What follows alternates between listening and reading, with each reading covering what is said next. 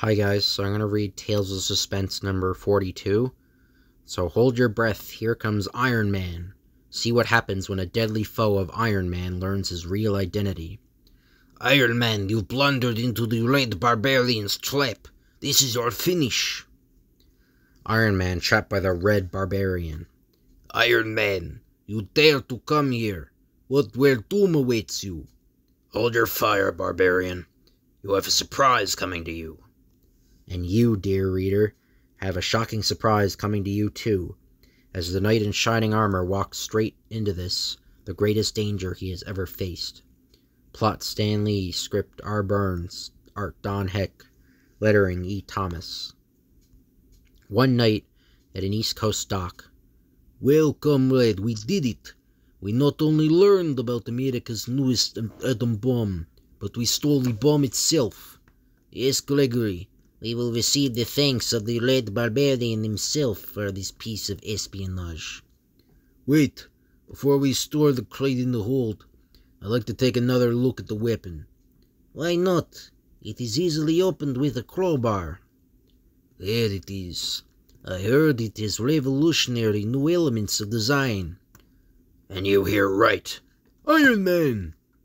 The FBI wanted to catch you spies red-handed. So we baited our trap with a phony hollow bomb, containing only yours truly.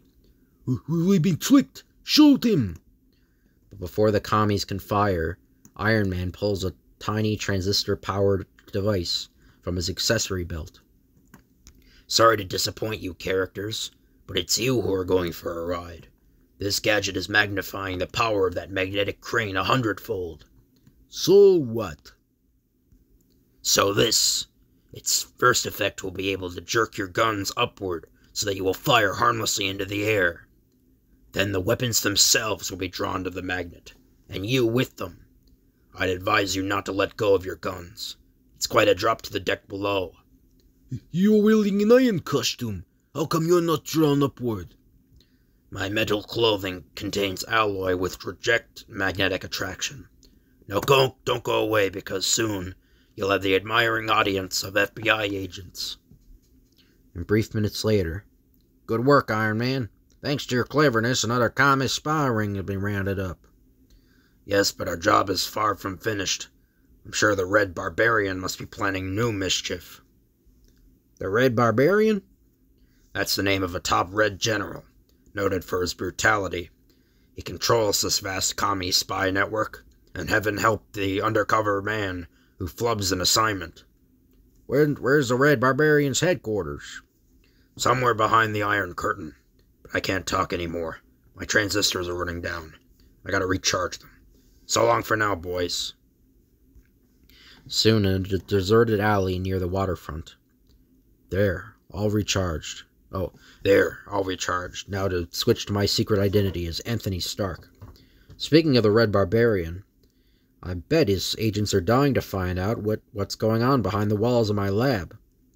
Little does anyone suspect that my entire Iron Man garb is collapsed and concealed in this ordinary attaché case I'm carrying.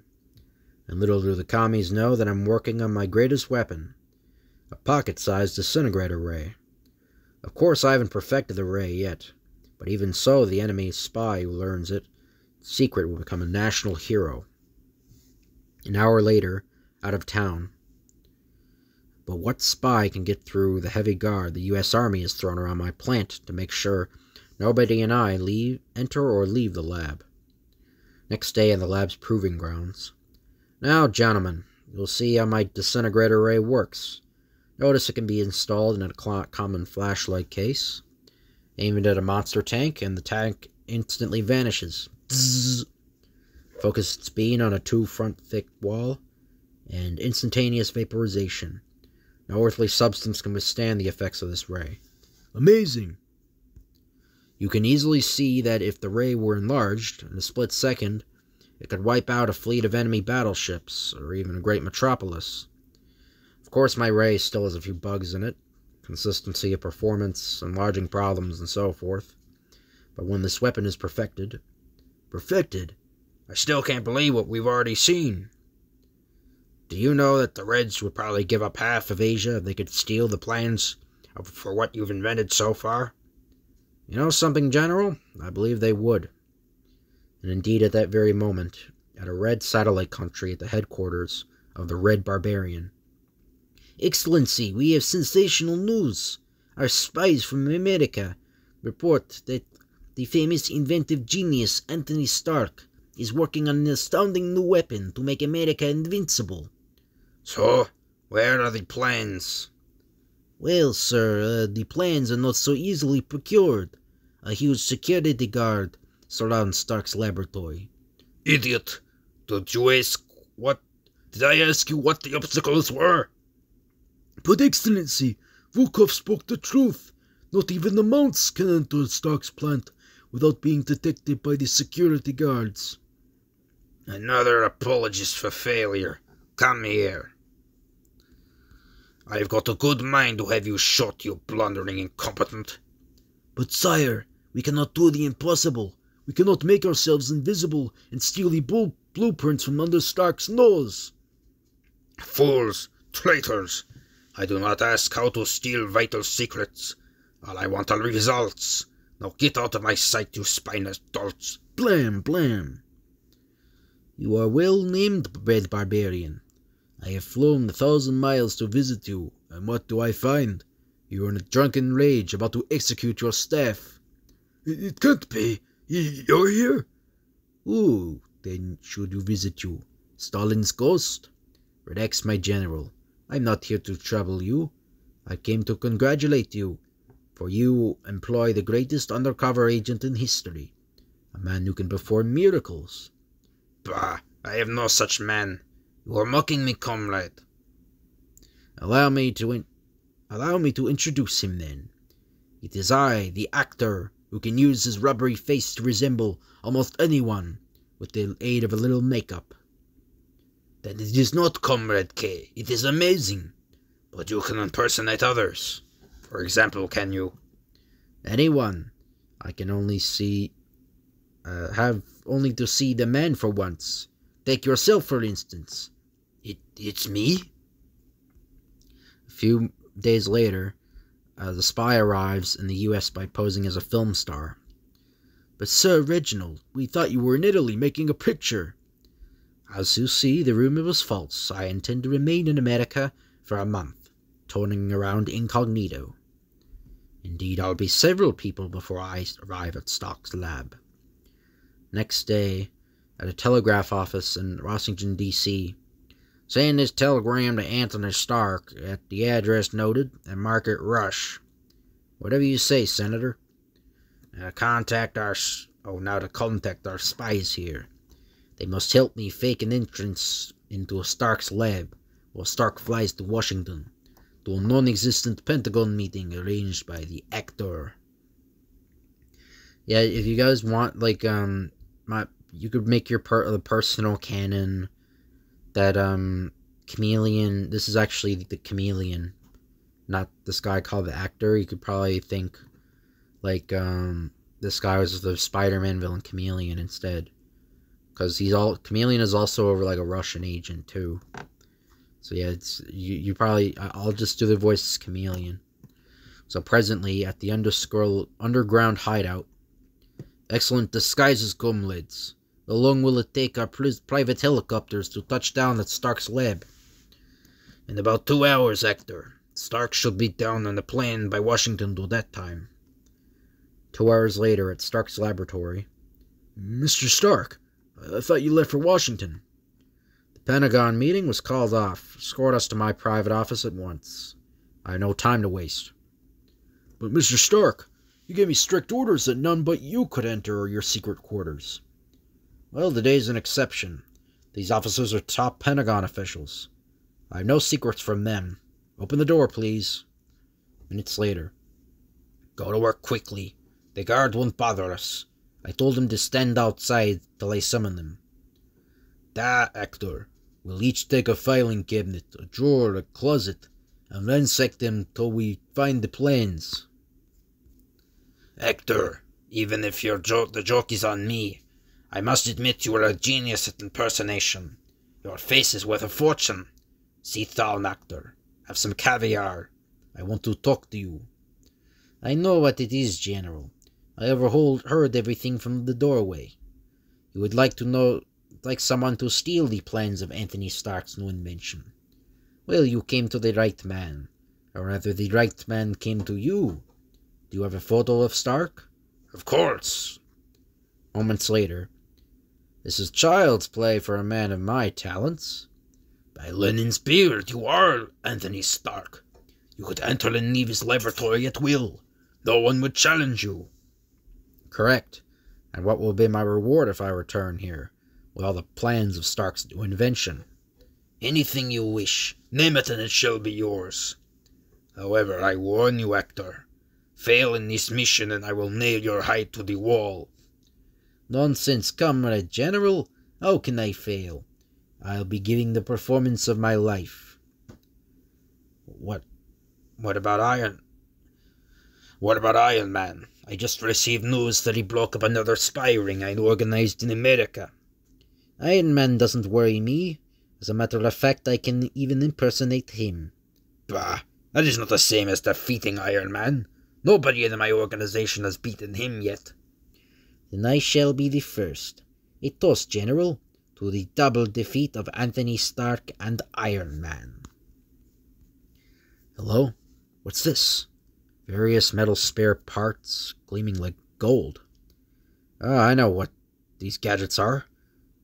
Oh, hello, what's this? Well, various metal spare parts, gleaming like gold.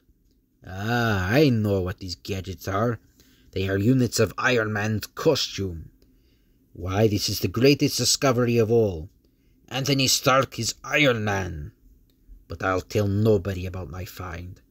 It will be my ace in the hole if ever I had to stave my neck to redeem some blunder. Hector, look, we found the blueprints for Stark's new invention. It's a disintegrator ray. Great. I'll fire them immediately to the Red Barbarian. Meanwhile, you two have a job. You will wait outside, then when Stark returns from his wild goose chase, assassinate him. Hector, but you must think of some way to get rid of his personal guard. And so outside the lab, take the rest of the night off. My Pentagon friends will remain on guard till I return in the morning. Thanks, Mr. Stark.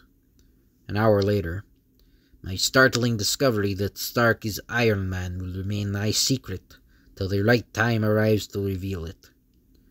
Meanwhile, as a baffled genius returns to his lab, I wonder who could have sent me that phony message to attend to an emergency top-level meeting. Get set. Here comes the real Anthony Stark.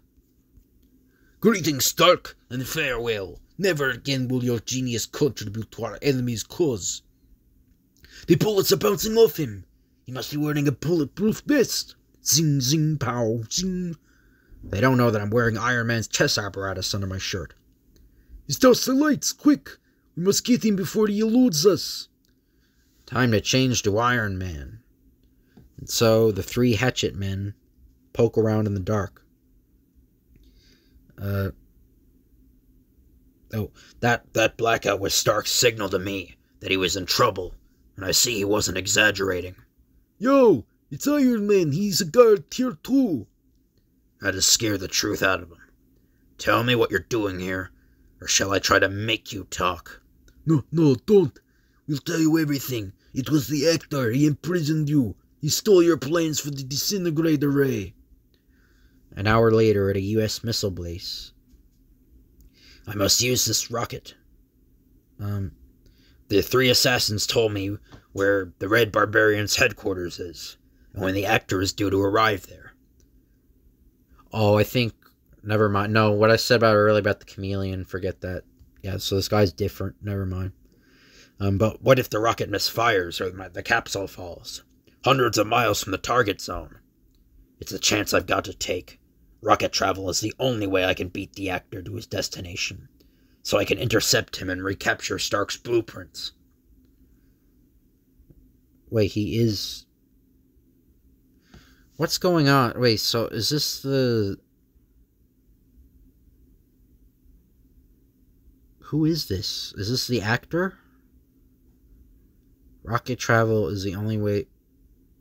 Why is he talking about Stark then? Oh, must be a mistake. Yeah, because he is Tony Stark. Anyway. Okay, Iron Man, good luck. Minutes later. Better pray, man. If Iron Man doesn't retrieve Stark's plans, the Iron Curtain nations will have an unbeatable weapon. Presently. I'm in orbit now. My attaché case is floating weightlessly.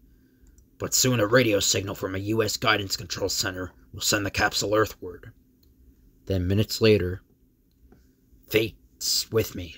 I'm only a few miles from the airport where the actor is due to land, and this time I'll be waiting for him. And so, your car, the actor. Thank you, I will drive myself to the General's headquarters. But en route, the actor encounters a strange roadblock. Hold it, actor. We're going to have a nice chat in the woods. Iron Man, it's you! How did you get here? Does Khrushchev tell Kennedy? Sorry, pal, but that's my secret.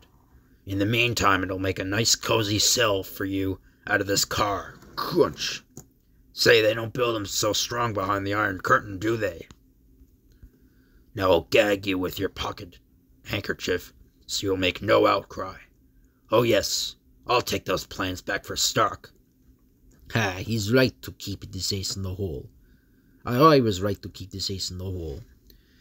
Even Iron Man doesn't realize I know he's Anthony Stark. Soon at the Red Barbarian's headquarters. Look, it's Iron Man! Put down your weapons, fools, and take me to your commander. Let the Red Barbarian decide whether you should destroy me. Iron Man, you dare come here, where death awaits you? Ah, so I fooled you too, eh, General? Sorry, Excellency. But I'm the Oh. Aha, so I fooled you too, General, eh? Sorry, Excellency, but I'm the actor. That's how I managed to steal Stark's plans, by impersonating Iron Man. Actor, you're a positive genius. And the plans, where are they? Inside this attaché case. Unfortunately, we cannot open it for another 4 hours, because it has a time lock. You know how ingenious Stark is with tiny things? Well, he planted a miniature A-bomb inside that lock. If we open it now, we'll be blown to bits. We can wait. What's 4 hours compared to the value of the blueprints inside the case? Good, that's what I expected you to say. Well, I'll go home now, General. I can get out of this tin can, and 4.5 hours from now, we'll open the case together. Wonderful, you did a brilliant job, actor. We'll both go down in history for this masterpiece of espionage. Soon after, as Iron Man returns to his prisoner. Okay, actor, you can leave now. Without the plans, of course. Too bad about the plans, but Red Barbarian will forgive me when I tell him that Iron Man is Anthony Stark. Then our spies can finish off Iron Man when he is more vulnerable as Stark. I must escape to the nearest western country while I still have a chance, so I'll use my transistor jet flying power. Soon. General, forgive me for losing the plans, but you won't mind so much Iron Man outwitting me. Not when you hear the still more valuable information I have to give you. What are you talking about? Iron Man, he ambushed me and took the disintegrator ray plans with him. But wait till you hear what I know about him. Idiot, where is that attaché case? The one with the time lock. What time lock? What case? Iron Man just released me from a metal prison. You're lying. You were here an hour ago impersonating Iron Man. But Excellency, I don't have the plans. So you're trying to deceive the Red Barbarian, do you? You impersonated Iron Man to trick me, to stall for time, so you yourself could dispatch the blueprints to Alita and take the credit. Wait, General. If you saw Iron Man, it must really be him, not me. Oh! Bah, do you think I'm insane to fall for so fantastic a story? Guard, dispatch this traitor. General, wait, I know who Iron Man is. Wait! The actor is gone, Excellency. Serves him right to try to trick me. Imagine he said the real Iron Man came here to retrieve the plans, and that he knew Iron Man's secret identity. By Lenin's beard, what a fairy tale. In the end. So I hope you guys enjoy this video. If you could like, comment, and subscribe, that'd be appreciated. Thank you all for watching, and I'll see you guys later.